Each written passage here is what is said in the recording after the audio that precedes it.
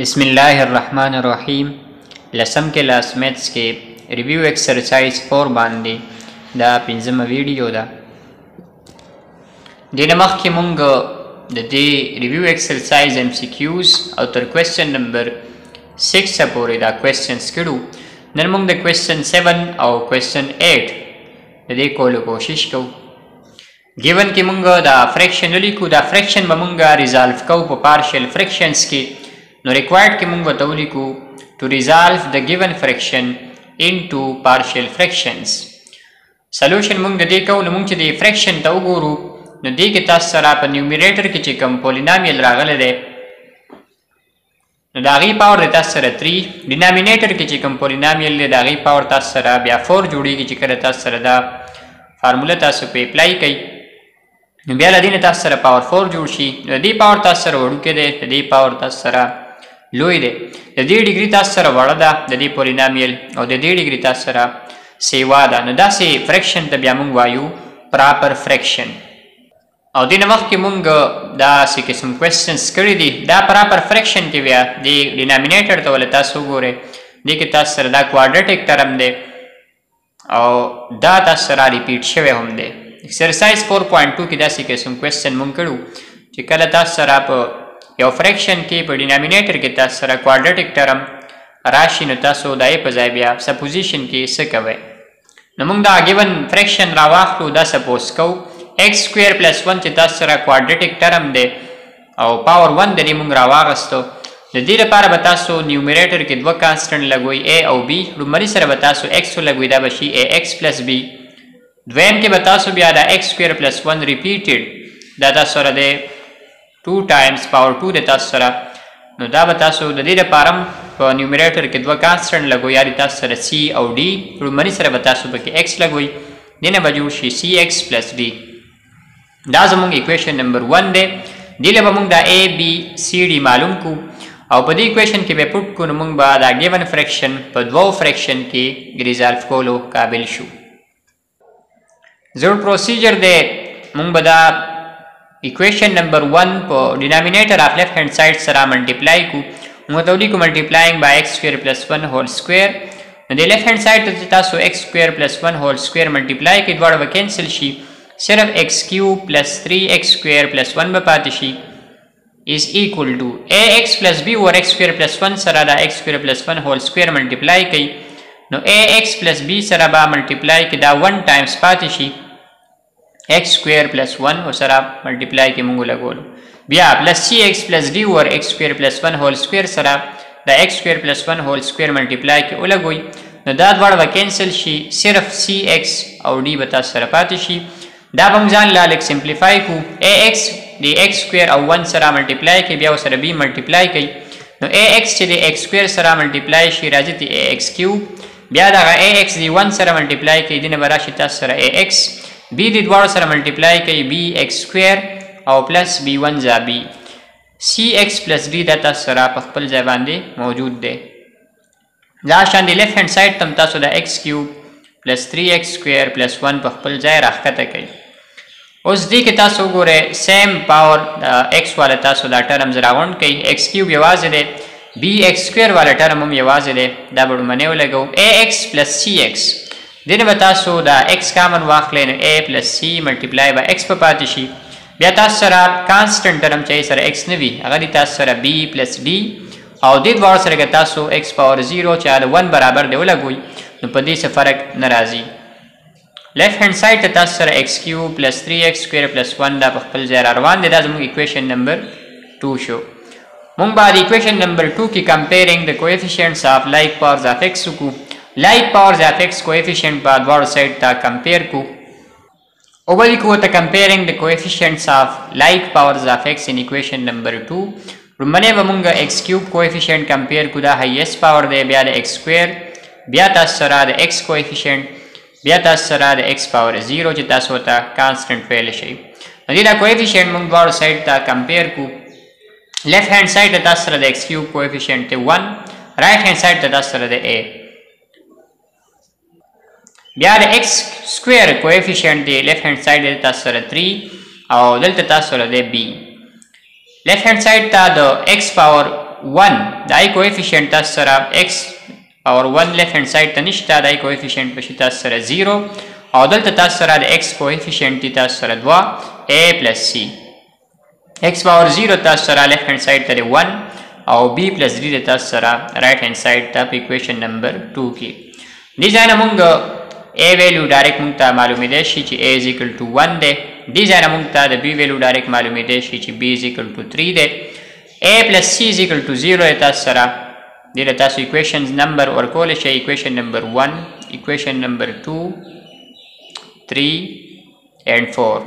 ایکویشن نمبر 3 کې موږ لکار کو a plus c is equal to 0 دی a ویلیو تاسو سره د 1 plus c په خپل ځای is equal to 0 په خپل ځای زموږ c په کار د پلس 1 تاسو رائټ طرف ته راوړئ دا به شي ماینس 1 نو د c ویلیو تاسو معلومه کړه ماینس 1 4 نمبر ایکویشن دی تاسو سره b plus d is equal to 1 b تاسو سره معلوم دی او تاسو سره 3 plus d په خپل ځای is equal to 1 په خپل ځای دا 1 په خپل ځای پلس 3 تاسو رائټ طرف ته راوړئ دا به شي ماینس 3 1 minus 3 تاسو کې راځي دی ماینس 2 نو موږ a b او c d موږ ویلیوز معلوم کړل نو دغه ویلیوز موږ ایکویشن نمبر 1 کې ځان له پټ کو موږ به دې قابل شو چې دا ګیون فریکشن په دوو فریکشن کې ریزالو کو موږ ورته ولیکو putting a is equal to 1 b is equal to 3 c is equal to minus 1 d is equal to minus 2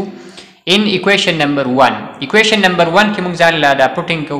دلته تاسو سره دوه کانسټنټ to a x plus b a او b تاسو سره a سره تاسو سره x دا به شي 1 multiply by x plus b b پر تاسو سره 3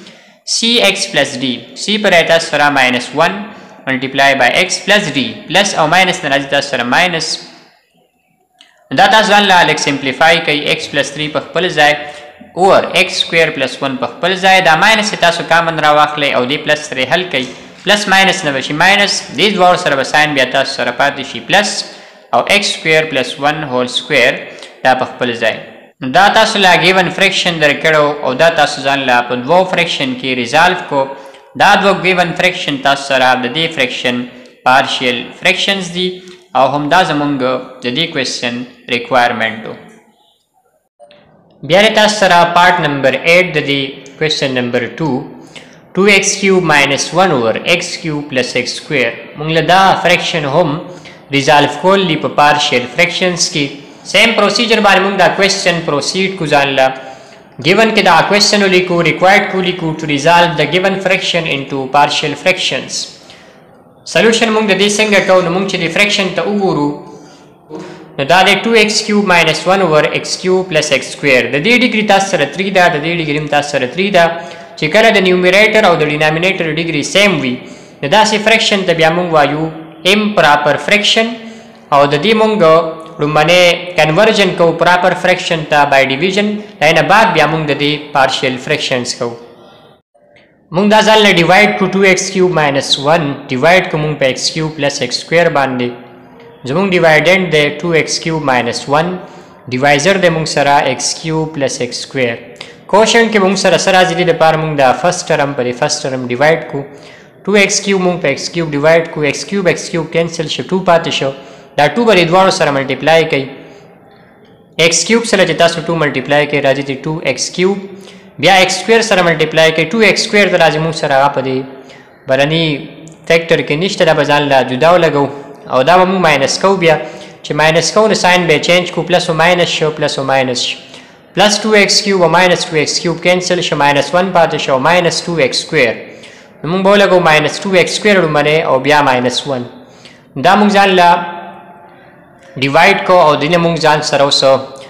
پراپر فریکشن جوړول شو 2 plus minus 2x square minus 1 over x cube plus x square او دا موږ ځان له لګونو ته کې نور سمپلیفای کو دا ماینس تاسو دې دوړ نه کامن واخلې دینه براشي ماینس کامن او دا پلس سره حل کې نه بشي ماینس 2x square او 1 ور سره به ساين چینج شي ور ساين به پلس شي دی ډینامینیټر کې تاسو ګوره x square کامن غسته شي دلته به تاسو سره پاتې شي یو x دلته تاسو سره پاتې شي 1 x square into x plus 1 دا تاسو سره پاتې شو دا تاسو کوېسچنو په دې کې تاسو سره یو فریکشن جوړ شو 2x square plus 1 over x square into x plus 1 او دغه به تاسو ځان له پارشل فریکشنز کې ریزالو کوئ. مونږ به دا راواخلو دې له به مونږ لومړی اکویشن نمبر 1 ورکو او دا به کې مونږ ځان له ریزالو کوو. نو تاسو به دا سپوز کوئ لیټ 2x square plus 1 or x square into x plus 1 is equal to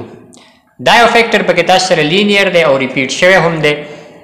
نو دې په ځای کې تاسو سنگل x پاور 1 په ځای یو کانسټنټ لګوئ دا به شي a، بیا ریپیټډ په ځای تاسو یو بل کانسټنټ لګوئ b. دا شان دا بل هم تاسو سره لینیر فیکټر دی x plus 1 تاسو سره لینیر دی پاور 1 دی. دې لپاره هم تاسو نیومریټر کې لګوئ یو کانسټنټ c. دا مونږ سره اکویشن نمبر 2 شو. دا مونږ سره د دې پارت راغستلی چې دا مونږ ریزالو کو دلته بیا ځان له پوټ کو. نو مونږ به دا ګیون کوېسچن ځان له په پارشل فریکشنز کې ریزالو کولو قابل شو. دې کې مونږ ځان له اے بي سي معلومو. نو زوړ میتھډ دی مونږ به ډینامینیټر اف لیفټ هینډ سایډ باندې دواړه سایډ ملټیپلای کو. لیفټ هینډ سایډ ته چې تاسو 2x سکویر پلس 1 اوور x سکویر انټو x پلس 1 سره دا ملټیپلای کړئ. دا دواړه به تاسو سره کینسل شي. اونلی 2x سکویر پلس 1 به پاتې شي. رائټ هینډ سایډ ته a اوور x سره تاسو دا دواړه ملټیپلای کړئ. نو دا یو x په کینسل شي، یو x او یو x پلس 1 به پاتې شي تاسو سره د x سره. نو a یو x پاتې شو او یو x پلس 1 ورسره پاتې شي. b اوور x سکویر سره تاسو دا دواړه ملټیپلای کړئ. x سکویر به کینسل شي، b سره به اونلی ملټیپلای کې پاتې شي x پلس 1. c اوور x پلس 1 سره چې تاسو دا ملټیپلای کړئ اونلی x سکویر به د c سره پاتې شي. دا زموږ شو اکویشن نمبر 3. دی اکویشن نه مونږ ځان له دوه کانسټنټ معلومولی شو چې کله x په ځای 0 او 1 چې کله مونږ د x په ځای 0 ماینس 1 پوټ کړو نو مونږ ځان له دې نه دوه کانسټنټ معلومولی شو. د دریم کانسټنټ معلومولو لپاره دی کې مونږ ځان له موډیفیکیشن کوو. ax د x سره ملټیپلای کو، ax سکویر ax د 1 سره ملټیپلای کو، ax راځي b د x او 1 دواړو سره ملټیپلای کو، bx او b1 ځا b، cx سکویر تاسو سره په خپل ځای. دې کې دا x سکویر ټرم تاسو یو ځای راغون کې او دا x سکویر د کامن والی a پلس c دواړو سره د x سکویر، بیا ax پلس bx ته تاسو دا x کامن واخلئ نو a پلس b انټو x. بل تاسو سره کانسټنټ ټرم صرف د b، ای سره مونږ x پاور 0 لګو چې دا 1 برابر دی، فدې فرق نه راځي. دا زموږ شي اکویشن نمبر 4. لیفټ هینډ سایډ ته 2x سکویر پلس 1 په خپل ځای را روان دی. مونږ باندې پټینګ کو په اکویشن نمبر 3 کې د x په ځای مونږ 0 پټ کو. 2 ملټیپلای بای x سکویر x په ځای 0 شو پلس 1 د سوال له a ملټیپلای بای 0 دا ټول به تاسو سره شي 0 پلس دلته تاسو c ملټیپلای بای x سکویر x په ځای تاسو 0 پټ کې نو c به سره 0 شي. bx پلس 1 د تاسو سره x په ځای تاسو سره شي 0 پلس 1 د سوال له 0 سکویر راځي 0 2 سره ملټیپلای کې راځي 0 0 پلس 1 راځي 1 0 plus 0 ناراضي 0 کدي سره پلس کې فرق ناراضي 1 plus 0 ناراضي 1 multiply by b. ان رال تاسو سره b 1 is equal to b یا تاسو دا څه ویل شي چې b is equal to 1. نو دا تاسو سره د b ویلیو معلومه شو چې کله تاسو د x په ځای 0 پټ کړو. بیا تاسو پټ کې x په ځای -1 په اکویشن نمبر 3 کې 2x سکویر x په ځای بیا موږ -1 پټ کو پلس 1 د سوال له a سره تاسو وګورئ x پلس 1 دنه کې x پر دلته مونږ -1 پټ کو -1 پلس 1 بشي تاسو سره 0 ملټیپلای بای a دنه به تاسو سره راشي 0. دا کار ولته مو شي -1 پلس 1 راځي 0 ملټیپلای بای b نه براشي 0. c ملټیپلای بای x سکویر x پر به تاسو ویلو پټ کې -1 سکویر راځي پلس 1 2 سره ملټیپلای کې راځي 2 پلس 1 بخپل ځای 0 پلس کول باندې سوال کې چینجز ناراضي -1 سکویر راځي پلس 1 c سره ملټیپلای کوي دینه به تاسو سره راشي c 2 پلس 1 داو کې دین راځي تاسو سره 3 نو c ویلو تاسو سره راغله 3. اوس کوم دی کې هر سپورټ کو په اکویشن نمبر 3 کې مونږ لا ډبل کانسټنټ a نه معلومه دی لپاره مونږ بل میتھډ اپلای کو کمپیرینګ د کوافیشنټس اف لایک پاورز اف x والا او کار مونږ په اکویشن نمبر 4 کې اکویشن نمبر 4 ترا شو دی کې هایست پاور د تاسو سره x سکویر د دې کوافیشنټ کمپیر کو بیا x او بیا x پاور 0 x سکویر به باندې کوافیشنټ کمپیر کو لیفټ هاند سایډ د تاسو سره 2 رائټ هاند سایډ ته تاسو سره a پلس c x کوافیشنټ دی لیفټ هاند سایډ ته نشته x دلته بشي 0 رائټ هاند سایډ ته تاسو سره 2 a پلس b بیا کانسټنټ لیفټ هاند سایډ ته تاسو سره 1 رائټ هاند سایډ ته تاسو سره b نو b is equal to 1 تاسو سره دلته نم راځي دی د اکویشن نمبر 1 ورکې دی لیول 2 او دی لیول اکویشن نمبر 3 نوم ورکې b is equal to 1 تاسو سره را دلته پټ کې دینه تاسو a معلومول شي یا د c په تاسو د اکویشن کې پټینګ وکړئ c is equal to 3 تاسو بزان ته a معلوم کړئ او دا زموږ پکارو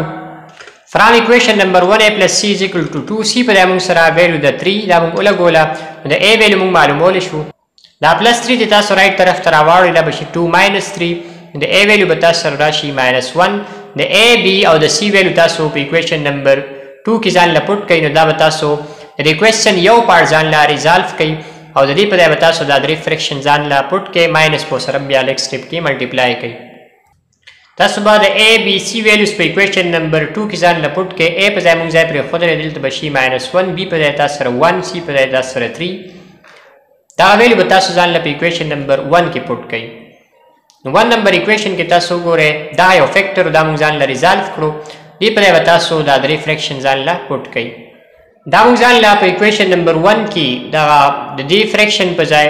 دا درې فریکشن پټ کړل پارشل فریکشنز مو پټ کړل